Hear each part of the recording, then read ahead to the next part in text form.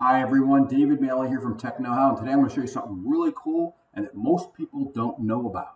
Okay, so this right here in front of us is a Power BI dashboard, and it's for ABC Clothing Company. It could be for anything, it doesn't matter. Here's the data down below. You can see in this table right here, items, belt, it's clothing stuff, pants, socks, whatever. We got item number, group, is it an accessory, is it clothing, is it footwear, count, amount, profit, and then I put a calculated column in here for average profit per item, which is simple to do. Okay, you've got count and you've got the profit, and you can easily figure that out. But what I'm going to show you here is based on this item number. What if I get data, right? If I get a bunch of social security numbers, I get a bunch of card numbers, I get a bunch of item numbers, as in this case, and somebody gives me a list, and I want to filter based on a list.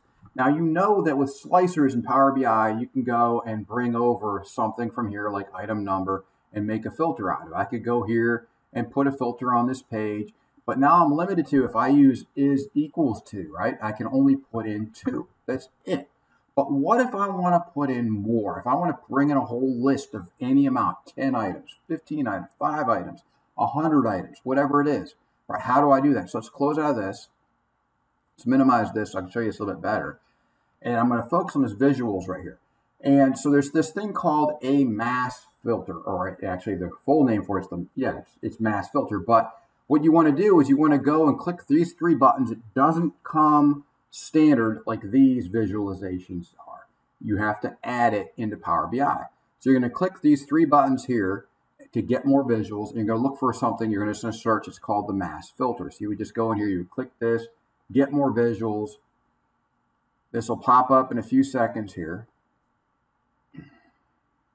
Maybe it's a little slow today. There we go. And when this pops up, you would type in here, search mass filter. Just like this, mass filter. Might be helped if I spell it correctly. There it is right there. This one right here is what you're going to use. There's a mass slicer. I'm not dealing with that today. We're dealing with the mass filter.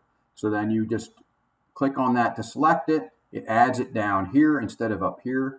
And see it right here. So you just create a new visual based on that. And this is it right here. And basically what this does, it lets me import a list. So I can go and take a notepad file. So let's go get a notepad file right here that has a list. We've got a list of 6 items that I know already picked from here. And if I just copy this, right, and I minimize this, I can go right in here and paste those 6 right there. There they are. And then when it's not filtered yet, but what I have to do is I have to hit this filter button. So there's filter and X. Filter means apply the filter. X means delete these. As long as they're in there, it's going to filter by them. So right now we got all the items. So I filter by that. I just click this. And there you go. Now it's filtered to just those 6 items. So this is really helpful when dealing with store numbers, store number lists, item number lists. Let's see. Credit card numbers, maybe if you deal with that kind of data, customer numbers, student IDs, anything where you're going to have a list of numerical data. This is the filter to use. It's very simple to use. Again, it's called the mass filter, and look at how quick and easy it is. And then what you can do is this is now automated, because I can pass this on to the users, whoever it is, like if it's the category department or loyalty department, and they can go and put in their own like coupon IDs, or they can go put in marking numbers, or whatever it is they want to put in. They can put in lists themselves. They don't need to come back to me to go and open up the filter and custom hard code in the numbers of 2 items every time. They can just put in a list and they're good to go.